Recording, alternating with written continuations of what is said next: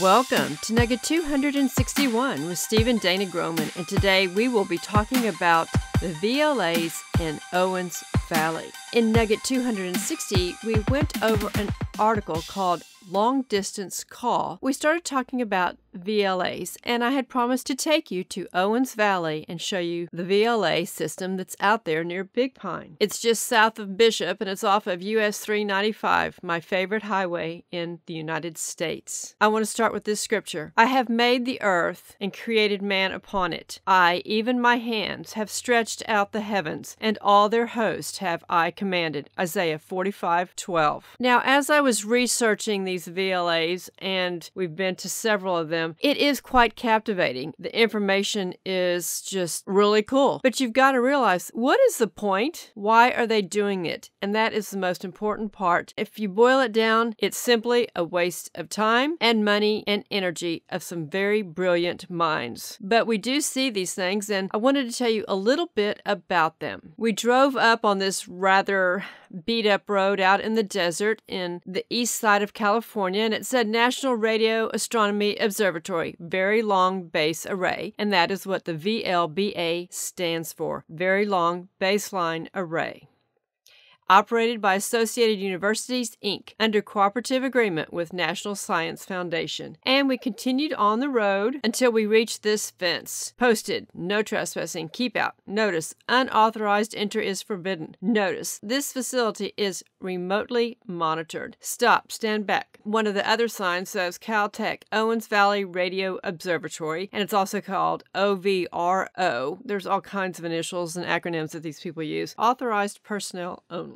The large dish-shaped structure you see is part of the Very Long Baseline Array radio telescope. It is one of 10 antennas spread across the United States to allow astronomers to make detailed studies of celestial objects. Each 260-ton, 25-meter, which is 82 feet, diameter antenna is part of a radio frequency telescope that is controlled remotely from the Science Operations Center in Socorro, New Mexico. Locally, the systems are maintained and monitored by site technicians. The 10 antennas simultaneously collect extremely faint radio emission from objects in space. The received radio waves and reference signals from an ultra-precise clock are recorded onto hard disk modules. These disk modules are then shipped to the Science Operations Center, where a high-performance computer cluster synchronizes and combines the signals, creating the data products that astronomers use to make images and perform precise measurements. Together, the 10 antennas can measure image detail at a resolution better than 1,000th of a second of arc. This is equivalent to being able to watch a football game on the surface of the moon. All right, a few things I do want to point out. That it is data that's being collected, and they create images. This is key when you're learning or reading about anything about NASA or space. They collect data, and they create images. When they mentioned the Socorro site, we have been to the VLA site out there, and the operations are in Socorro. The actual antennas are actually located between Daytil and Magdalena, New Mexico, far west of Socorro. Continuing on with the sign. Astronomers from around the world use the VLBA as a unique research tool to investigate the most detailed inner workings of galaxies and quasars, billions of light years distant, or to probe deeply into regions where new stars are being formed. That's all just something that they are saying. There is no proof, there is no true science for anything in that statement. Geophysicists, on the other hand, use the celestial observations to monitor each antenna's location on the Earth with a precision better than 1 centimeter in order to study continental drift, deformations of the Earth's surface due to tides, and tiny variations in the Earth's rotation. In special cases, the VLBA joins other facilities to create a larger, more capable telescope. The antenna is very sensitive to radio frequency interference. Please turn off cell phones. Okay. If this thing is able to reach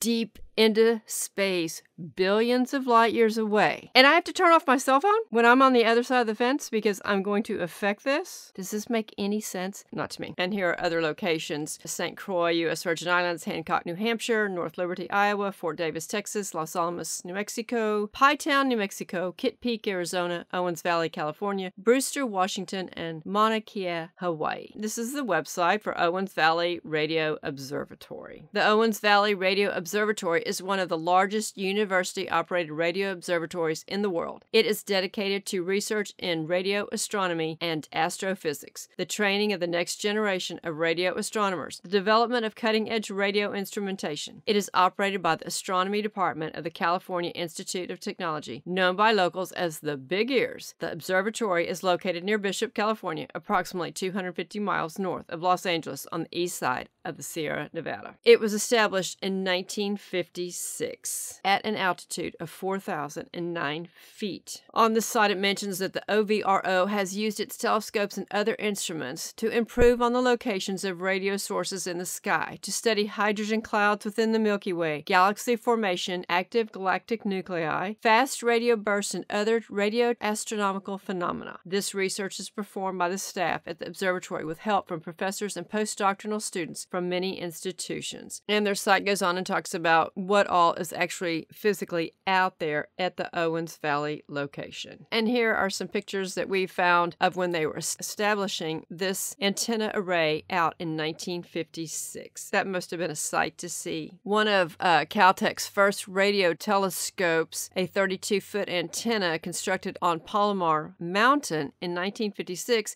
was moved to the Owens Valley and re-erected with a solid fiberglass surface. All that remains of it now are some fragments at OVRO and pieces of concrete in the ground at Palomar across the road from the museum. And we had planned to go to the Palomar Observatory. That was back when COVID hit, and it just ruined all those plans. We actually do enjoy going to these places. As I read through the site and all this, it all, as I said, sounds really fascinating and interesting. But the point is, they've been working on this for decades, and I'm not really sure what they've come up with that would meet the scientific method. What's my point? My point is, what's their point? Because the Bible tells us in Isaiah 45:18, "For thus saith the Lord that created the heavens, God himself that formed the earth and made it. He hath established it. He created it not in vain. He formed it to be inhabited. I am the Lord, and there is none else."